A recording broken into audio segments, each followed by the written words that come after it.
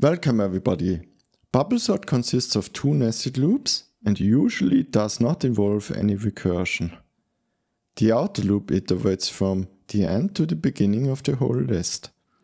Each iteration of the outer loop aims to move the greatest of the elements to the left of the red pointer to the position of the red pointer. This is accomplished with the inner loop as indicated by the blue pointer.